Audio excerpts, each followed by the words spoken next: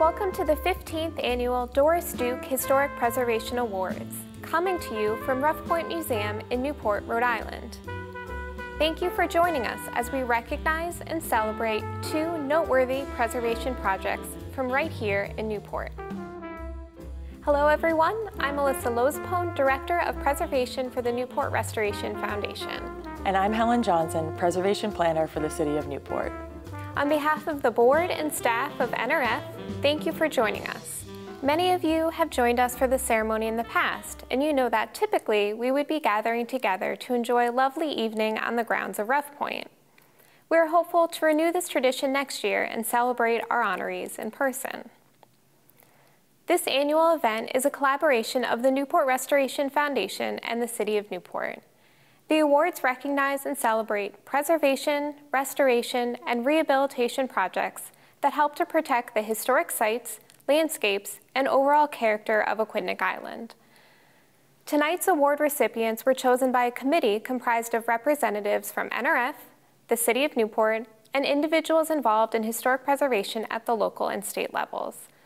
I'd like to thank all the committee members who assisted in selecting this year's honorees.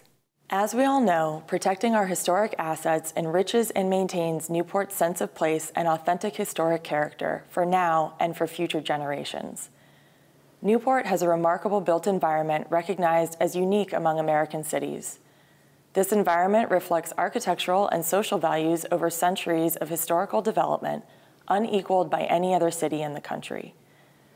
The City of Newport is happy to partner with the Newport Restoration Foundation to recognize the outstanding stewardship of historic resources exemplified by those receiving these awards tonight. The projects we are recognizing highlight the important role that private restoration plays in the overall preservation of Newport's historic landscape. The attention to detail and dedication to preservation best practices demonstrated by these two honorees should be an example to all. Before we get to the awards, we would like to take this opportunity to recognize our many sponsors and friends who continue to support our mission. With your partnership and generosity, we are able to have a significant impact on the quality of life here in Newport.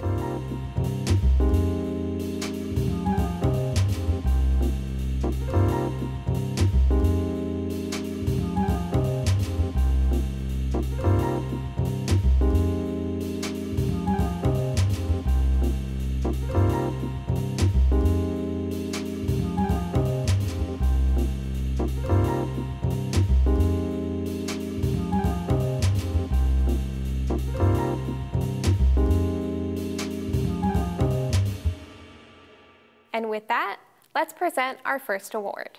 Our first award goes to St. John's Church, built in 1894 and located in the historic Point neighborhood here in Newport. We are recognizing St. John's for their exterior preservation efforts, particularly the roof and masonry restoration. This preservation work was necessary to complete in order to preserve this historic structure for many years to come. Let's hear from some of the key players who worked on the project and see the beautiful results.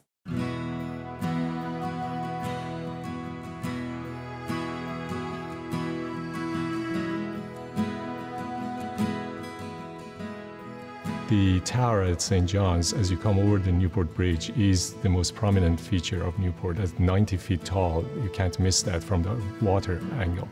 And when the bells go off, the whole neighborhood hears it, so I had that connectivity with the neighborhood.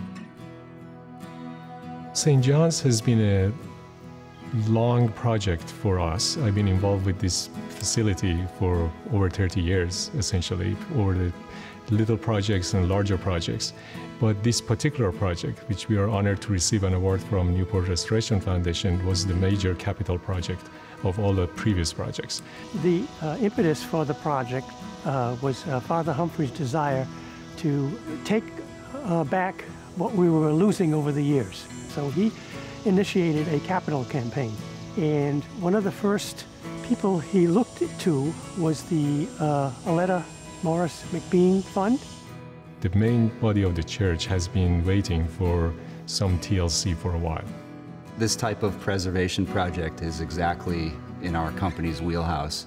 The first challenge was the clay roofing tiles, and the idea of preserving, or at least trying to preserve, more than half of the existing roof tiles So as you can see, it's not all totally uniform, but there's enough mix of the old and new on the roof now where most people wouldn't even notice that it's not all exactly the same. The brownstone copings on all the gables, we pulled all the caps up, installed new copper flashings, new dowels, and replaced everything right back where it went to. The repointing of a stone wall like this takes a special skill. The right tools is the right mortar, but it's also the right hand. Pointing of a masonry is like handwriting. You can have a good handwriting and a bad handwriting, and a good mason has a good handwriting, and the masonry is basically like a piece of art that he's working on it. And so it's a freehand, sort of like an old quill writing. So you have to know your tool and you be in charge of it and be able to express it. So they say that you can almost, masons can tell each other's work because different handwriting. I can't imagine, for me personally, a greater honor than having received awards like this. So. It is beautiful. It turned out so great.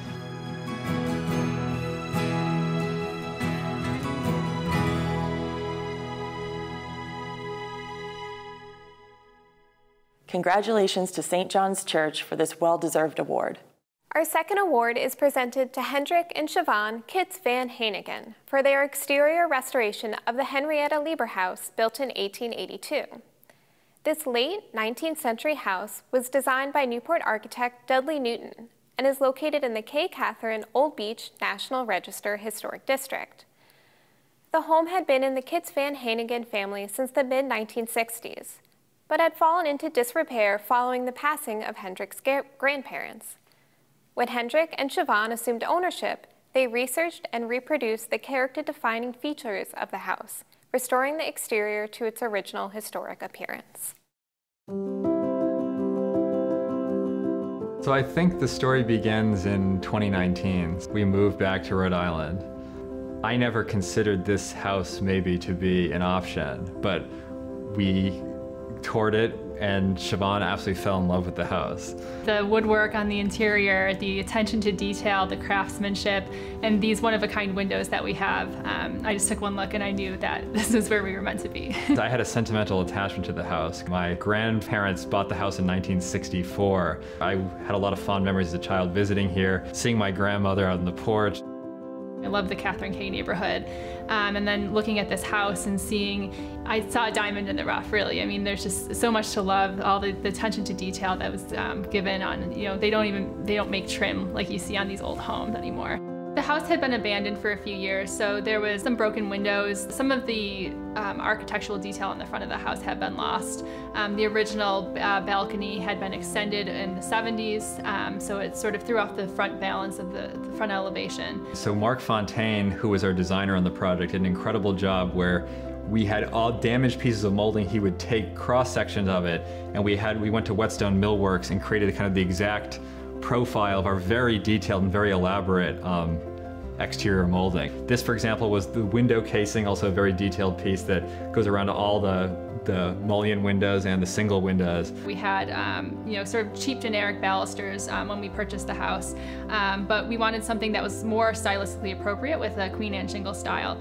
So we used the old picture, and we were able to recreate pretty closely what it probably would have looked like. So the windows were something that I think grew on us in the beginning. At first it was like, oh my God, we have, these are old historic windows. The designs, the muntin shapes and the patterns, especially on our top sashes, are just unbelievable. We have 66 windows in this house, 110 sashes. Then you have the jambs, and you have the window stops, you have the parting beads that were missing, we had to fabricate those.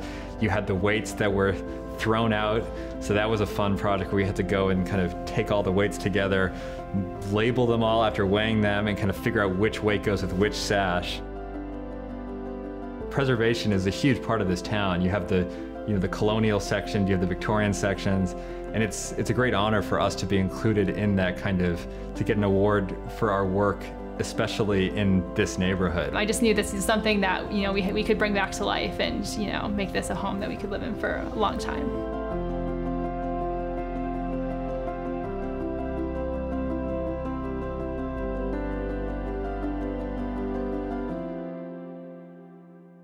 Congratulations to Hendrik and Siobhan for their extraordinary attention to detail in restoring this remarkable home.